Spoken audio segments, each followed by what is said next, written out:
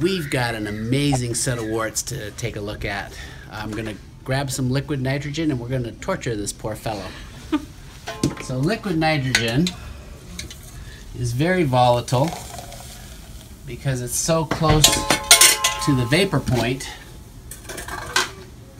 Oh, you know, this guy's got so many warts, we might need 2 scoops. I think this is a 2-scooper.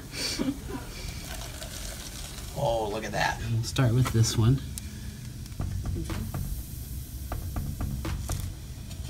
And what we're doing is freezing the wart to the point where we get about 1 millimeter of normal tissue frozen around the wart, because that's what's going to bring blood flow to the area.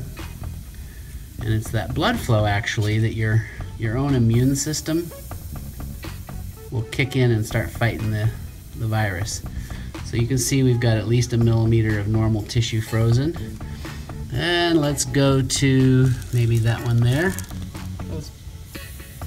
You okay? Yeah. All right.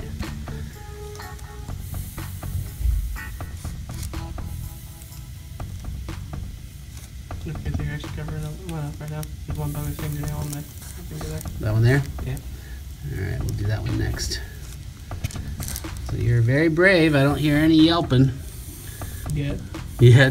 I froze some warts off my wife one year, and man, people wondered what I was doing to her. It was a lot of screaming. All right, which one do you want us to do next? Over here? There's 3 on that finger. 3 on that finger.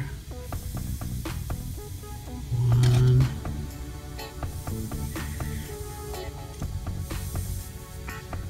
Hurts, right? A little bit, yeah.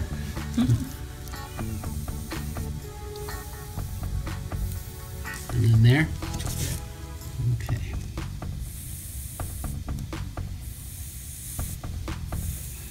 Alright, any more? No, that should be it.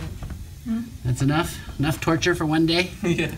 Alright, so there's our thumbs up. Let's see, thumbs up. Okay, so the best part of this, bam! Oh man, that is so great. Thumbs up for a very brave patient. Thanks for watching. I'm Dr. Paul.